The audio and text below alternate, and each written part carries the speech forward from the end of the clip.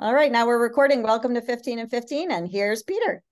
Hi, I'm Peter. I'm going to give a short presentation today on how to set up a homepage in Canvas and then also talk about the utility of modules, how they're designed in Canvas and how they can help you organize your course. So without further ado, I'll go ahead and share my screen. And I'm seeing the green rectangle. Is everyone seeing my course here at Plymouth State? I'm getting thumbs up. Okay, so this is the default homepage, and that it's called the activity stream. So it's announcements, things like that. You also see this on your dashboard. So I'll go to my dashboard. So when you first log into Canvas, you'll see this, and you have like to do and coming up and things like that. So on your dashboard, it's for all the courses that you're involved in. And when you go to a specific course, so the sample course for training here, this is the activity stream just for that course. This is the default behavior. This is what most people do. They just leave it like this. But if you want to set something else on your homepage, like many other things in Canvas, I love it because you can keep it very simple. If you don't do anything, it works for you, but you can also take a very deep dive. And so we'll go into that, how you can kind of make your homepage basically do almost whatever you want. So from the home tab here, if you come over to the right and select choose homepage, you'll get this pop-up box, and you can see by default it's the course activity stream, or you could set it to be course modules, assignments list, or syllabus.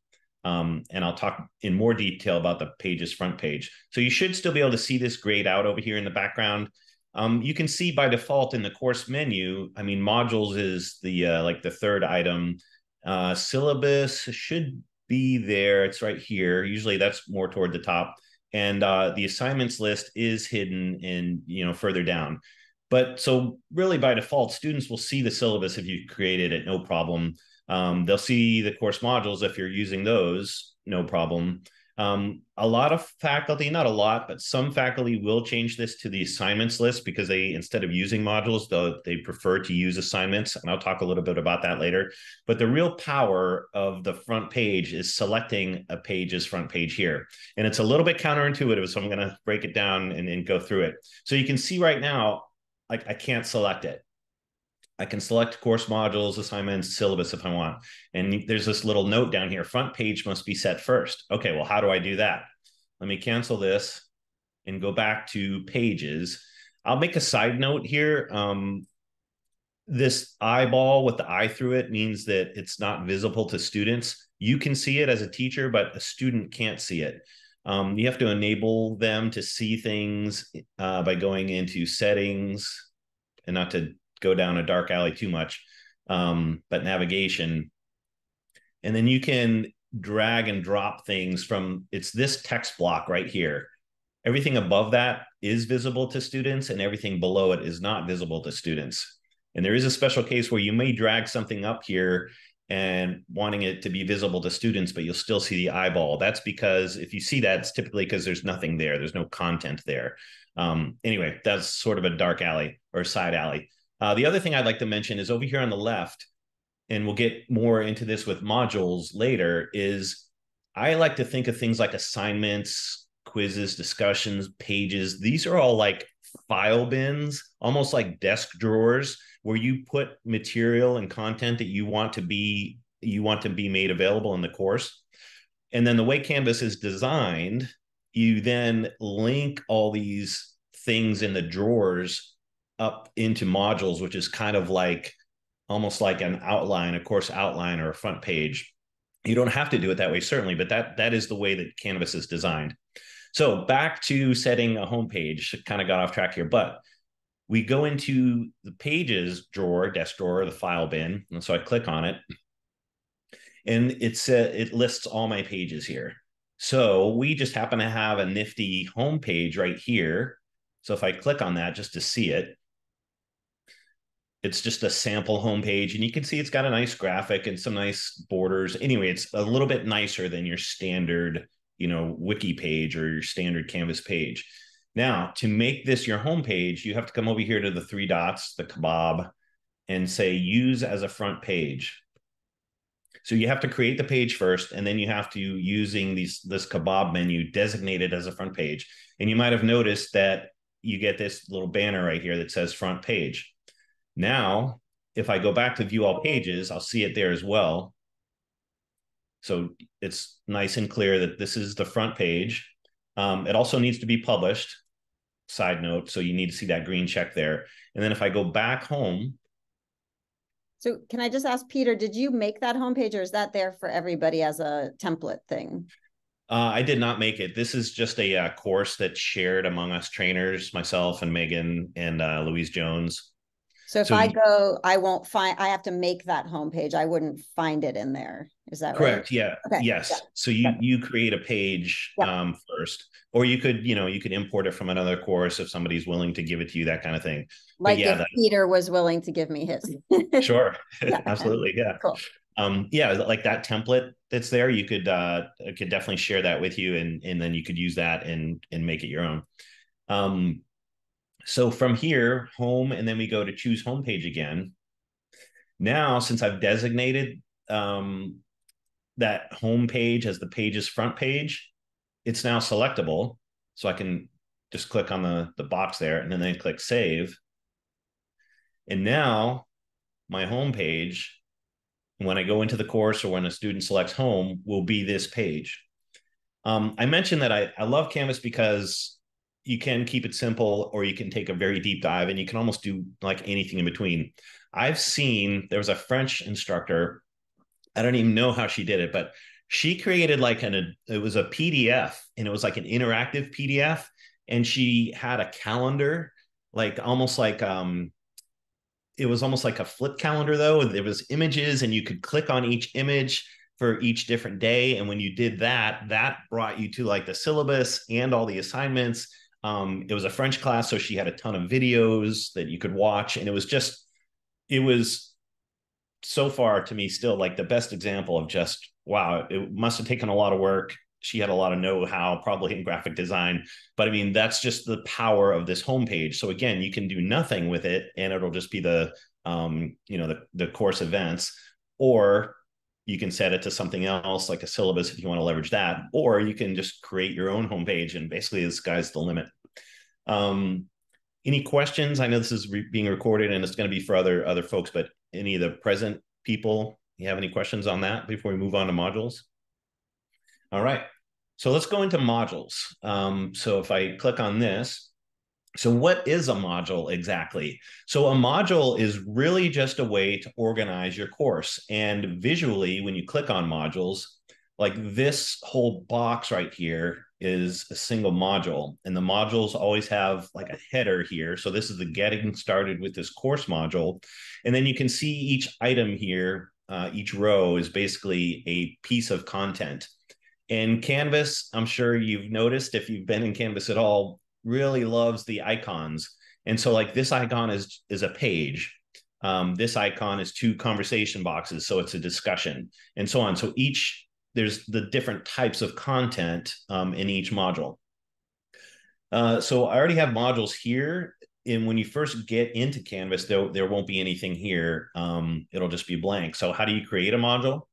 When we come up here to the green plus module button and you click on it, and then you always have to name it. So let's just say, I'm going to just create a module and I'll call it test module.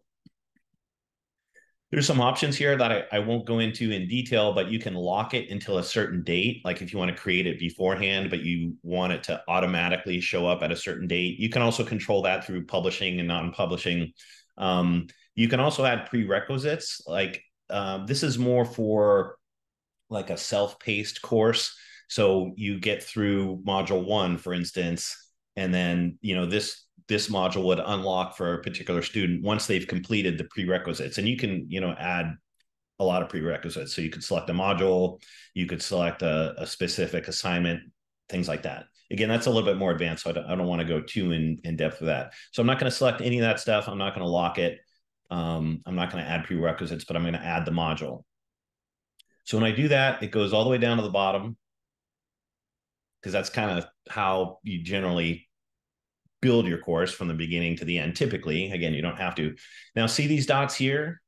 I can grab these dots and move this module wherever I'd like. So I want it to be, next to last, or I want to drag it all the way up to the beginning, I can do that. I'm going to do that just for ease of use. And I just plop it right there at the beginning. So now that's my first module, and you can see there's nothing in it. It's just this header here. So how do I add things to the module? I click the plus button here, and then I get this drop-down window.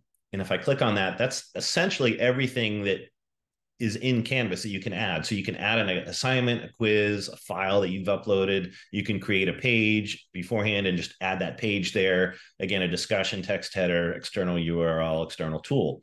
Let's just make a, let's see. Let's just make a page. That's probably the easiest thing. And you can either then create a new page here, or these are all the existing pages. So maybe you want, about your instructor to be the very first thing in the very first module, and you've created a page, about the instructor, about yourself, and you just select it. This is just an option to indent or not. Again, it's modules I mentioned is it's an outline essentially. So you can have, a header and then an indented 1, 2, 3. Most people don't use this, but it is there for you to use it if you'd like to. And I click add item. And now you can see right here that there's this page about your instructor. And if I click on it, again, it's just a sample page. This would be something that you would have created beforehand, or maybe you're reusing from previous courses. But now it's there. And if you go back, we'll go back to the modules. Let's add something else real quick. Let's add an assignment, and let's create an assignment right from here. So we previously just added a page that was kind of in our page file basket. So we had created that previously, and now we're just using modules to basically retrieve that information. When we created that page about your instructor, students really couldn't see it. It's just in the pages file. When we bring it forward to the module, that's really where we're kind of like publishing the guts of the course. The modules, I like to think of it as like the skeleton of the course. Pages, files, assignments, all that stuff is like like the guts, the meat. And so you're kind of, literally putting organs and flesh on the skeleton. And the skeleton is the modules. And again, this is how Canvas was designed. You don't have to do it this way, but that's how they kept it in mind when they were designing it. So anyway, let's add an assignment, and we'll create an assignment from scratch. So right here are all the assignments that already exist, but we can go ahead and create an assignment, and we'll have to name it. Well, let's just call it test assignment. And then we add the item. And then we have to come in here and click on it again to add all the details of the assignment. We click edit. And since this is in the first module, something early in class, tell us something about yourself, an icebreaker type of thing in, 50 words or less. And then we would come through here, just, this is more creating an assignment than, the power of the modules, but it's all the standard things. You'd have to assign points. You can assign groups. This is more advanced type of stuff. But this is just to show you that you can create content for the first time while working in a module. I think this will work. I think I have enough information there. I'm going to hit save. Okay, if we go back to modules, now we have test assignment. We're almost out of time. It's one thing I want to point out is when you create this content, so this page about your instructor, it was already published, and you see the green check mark there. You can unpublish it as easy as that. You get the circle with the line through it, or you can publish it. For students to see anything on this page, you have to publish it. And you can publish things individually just by clicking over here, or you can publish the entire module at a single time by clicking this kind of top level icon here. So it's published module and all items, or published module only. Actually, this is a little bit different than I've looked at it last. Published module and all items is basically the most useful part of that feature there. So now the whole module is published. We're right at time. Does anyone have any questions? I'm going to stop recording, and then you can also stay and ask more questions of Peter. Thanks for coming, everybody.